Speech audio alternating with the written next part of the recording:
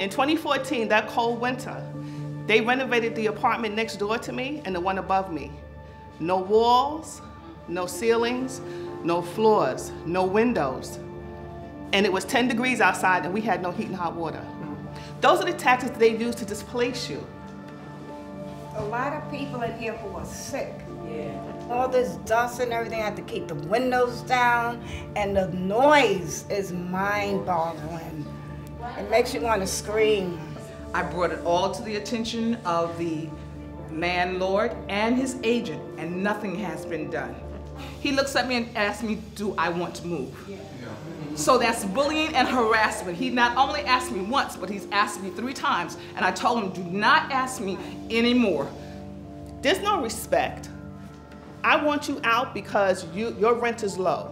You pay $1,000. I can get $2,500 for that apartment. I'm gonna make your life miserable.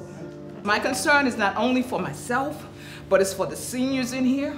It's for the people who are sick in here, people who are on pensions and Social Security in here. We were here during the crack epidemic. We were here when the Crown Heights riots. We looked out for this building, but who's gonna look out for us now?